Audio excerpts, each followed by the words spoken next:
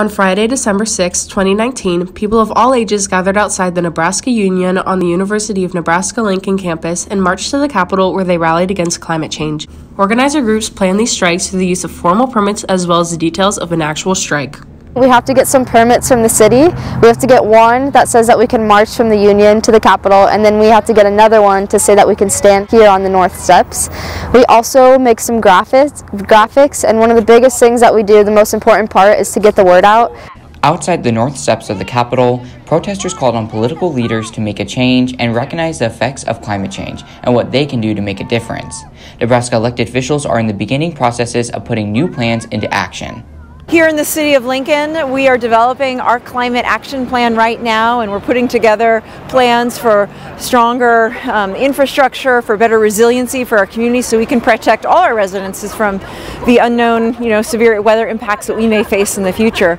During the climate strike, an open mic is available for anyone to speak their mind. At this specific rally, a few sixth graders shared their resolution that was introduced to the Senate. These Lincoln students have been participating in protests on the same steps for 10 weeks now, and on this Friday, many were called on to join them. We try to have youth-focused speakers, so we want young people to have their voices heard. So we look for that, and we try to get like 2 or 3, and then we open it up, and the most special part of the strike is the open mic session, where anyone can just share what's on their mind, what they're feeling, and stuff like that. They are sacrificing our planet and my future in the name of profit.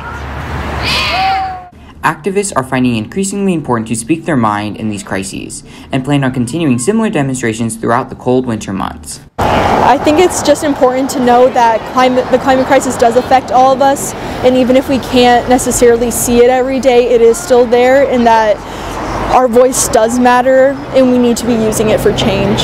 As the issue of climate change continues, similar strikes will proceed to bring awareness to this global concern. This has been Logan Bergeron and Olivia Oath for the MWHS Wildcat News.